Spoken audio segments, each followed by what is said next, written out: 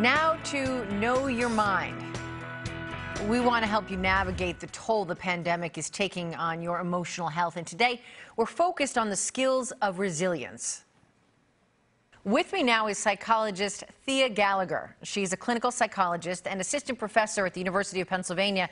She is also the director for Penn Center for the Treatment and Study of Anxiety. Thanks so much for being here, Thea. Yeah, thanks for having me, Tracy.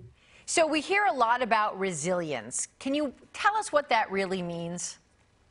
Well, I think it means a lot of things, but I think the main takeaway is really how do you handle adversity? How do you look at it? How do you let it shape you?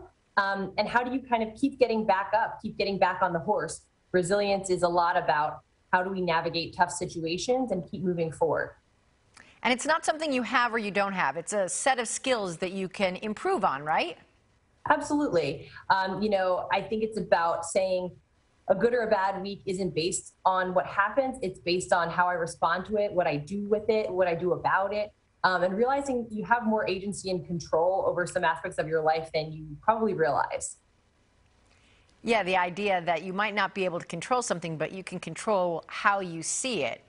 You can see it in reality, but you can also say, I might be able to do something about that, or things might get better. It's the way you view it is part of it, right?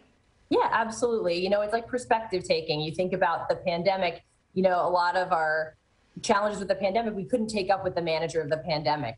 So we have to radically accept that some things are hard and challenging and just the way they're going to be. But what are the things that we can control? What are the things that we can continue to shape to make our lives better, even through a very difficult situation? And how can we take care of ourselves? We hear a lot about self-care. That doesn't really mean mani-pedis. It means, sort of figuring out what you need and caring for yourself as if you would care for someone who is really struggling. Can you talk about that a little bit? Yeah, I think it's this kind of idea of radical self-care, which is about really making it a routine, scheduled, active part of your life that is non-negotiable. And it can change on a day-to-day basis, too. Like what might be working for you one day, 1 week, 1 month might not be what's working for you the next. And so it really needs to be tailored to you and your specific needs and what helps you to disconnect, recharge, feel like you're getting rejuvenated to be able to go back and tackle all the things in your life that you have to tackle. So really thinking of what's a personalized self-care plan for me that works, that makes me feel better, and that really is like a healthy part of my life. And there's also the gratitude component, because I think it's really easy in these challenging times to see all the negative, but it's a choice to look for the positive and then be grateful for the positive. Can you walk us through that? Yeah, I really think it's not about an either or mindset, it's about a both and, right? Because there's this concept of almost like toxic positivity that's like, let's make this into a really positive thing. And it's okay to say, this is hard, this sucks, like there are aspects of this I really don't like and don't enjoy, but can I also expand my attention to the things in my life that are good? And for many people, it's about looking at some of the little things, your morning cup of coffee, the laughs you have with your toddler, the phone call with an old friend, a good meal, something like that, but really expanding your attention to the things in your life that are good. Especially during these times, I think many of us have become more and more grateful for our health.